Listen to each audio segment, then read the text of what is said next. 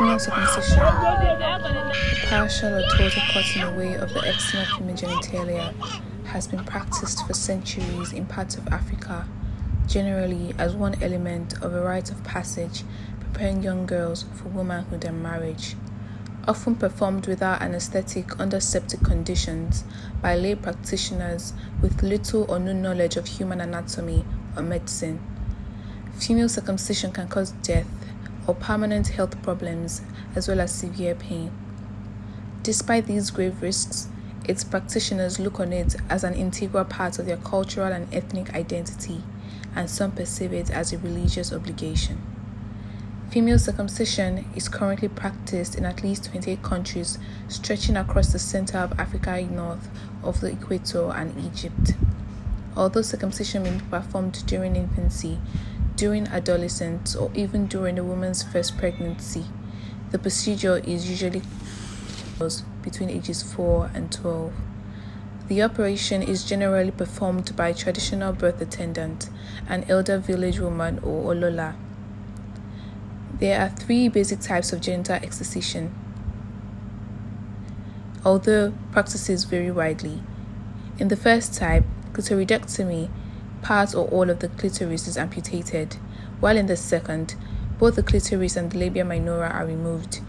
Infibulation, the third type, is the most severe. After excision of the clitoris and labia minora, the labia majora are cut or scraped away to create raw surfaces, which are held in contact until they are healed. As the wounds heal, scar tissue joins the labia and covers the urethra and most of the vaginal orifice, leaving an opening that may be as small as a matchstick for the passage of urine and menstrual blood. The overall proportion of women who have undergone each type of circumcision is not known, although clitoridectomy appears to be by far the most common procedure. In 2018, the World Health Organization Director General, Dr. Tedros Adhanom, made this statement on FGM. Female genital mutilation is a harmful practice affecting millions of girls and women across the world. About 200 million women and girls globally are living with female genital mutilation, and 3 million more undergo this unacceptable act every year. Let's be clear.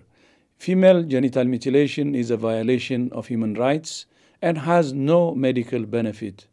It can result in complications and health risks that can have both short and long-term health and social effects on women and girls. We must stop FGM, and we must ensure that no health worker performs it ever. We must also ensure that the 200 million women and girls who have already undergone this harmful practice receive high-quality care. That's what WHO's new clinical handbook is all about. It provides accessible and practical guidance for health workers to prevent and treat the complications of FGM. It also describes how to provide mental and sexual health support as part of comprehensive care. WHO plays an important leadership role globally on FGM. We're working with health providers in many countries to stop this harmful practice and to ensure women and girls who have already suffered FGM receive quality health care tailored to their needs. I encourage all countries to use this valuable new tool to provide quality care to women and girls affected by FGM and to take action to end this harmful practice. Together, we can create a world free of female genital mutilation. I thank you. Female circumcision is an integral part of the societies that practice it, where patriarchal authority and control of female sexuality and fertility are givens.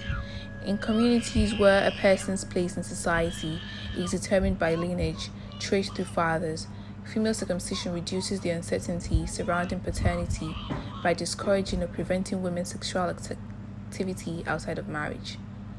Indeed, girls have very little choice, given their age and their lack of education and resources. So I was mutilated when I was less than a year old. Yes, I was a baby when I was mutilated, so I didn't feel the instant pain, although my mommy told me about how I was running temperature, about the cut and all, but I can't remember, of course. So my journey concerning FGM started when I attended a conference. I'd always known about female genital mutilation, but I wasn't sure if I was caught. So I attended this conference where they told me about FGM, where we talked about FGM, and then they showed pictures of proper vagina and pictures of vaginas that were cut. And I was like, okay. And then some of the participants ran into the toilet. So I went to check. I'm like, okay, mine doesn't look okay. So I went home then, and I asked my mom, was I caught? You know, and then she told me, yes, that I was caught. That was my grandmother. She was trying to explain the family rights and a couple of things that surrounded how she circumcised me, even though she knew something was wrong about it. You know, I was devastated for a long time, and at least I got to know where some of my challenges were coming from in terms of relationship with the opposite sex and all of that. So, and that was how I continued my campaign. Okay, so I had a cause to intensify the campaign, and that's why I've been campaigning against female genital mutilation, because of some of the psychological experiences I've been had. A variety of justifications are given by demographic and health surveys respondents who favor continuation of the practice. Ọmọlúàbí pé nísìn ẹni tí ó bá kọlà ló máa ṣèṣekúṣe káàkiri, bọ̀ ẹni tó bá kọlà kò ní ṣèṣekúṣe. Nǹkan tó sọ yẹn bẹ́ẹ̀ lórí. Àǹfààní tèmi jẹ́ nísìn bí kí àwọn èèyàn kó máa sọ pé lágbájá ilé oṣù lóyún àìtè nígbà tí wọ́n kọlà fún ni. Àwọn ọmọ mi ní tí ó ti pé 15 years tó fi ń lóyún nígbà tí wọ́n kọlà fún nìyẹn. Ó jẹ́ kí ìṣekúṣe mọ́ lára ẹlòmíì tẹ̀lélẹ̀ wọ́n ń ṣẹ́yún fún. Báyìí tá bá kọlà fọ́mọbìnrin àfi bí ọmọkùnrin wọ́n máa ń ṣaṣẹ́wó káàkiri téèyàn bá ti kọlà fọ́mọbìnrin wọ́n fi ní onírìsì pé kéèyàn kọlà fún ọmọbìnrin. Ìgbà tó dẹ̀ tún yá wọ́n ní kò dáa kéèyàn kọlà fún ọmọbìnrin, bọ̀ àwa náà tí wọ́n kọ fún nǹkan kí n ṣe wá ìgbà tá à ń bímọ. Àwọn náà sì ń sọ bẹ́ẹ̀, àwọn èèyàn ń sọ bẹ́ẹ̀ káàkiri pé kí wọ́n máa kọlà fọ́mọbìnrin mọ́. Wọ́n ní máa ń fa operation fún ẹlòmíì, wọ́n máa ń ṣiṣẹ́ abẹ fún wọn. Èmi ò gbàgbọ́ nígbà jẹ́ gbogbo ọmọ tèmi bí wọ́n dẹ̀ kọlà fún mi nínú yàrá lè Mutilation is by far the most commonly mentioned reason. Given the medical complications and related consequences of female circumcision, why does the practice continue?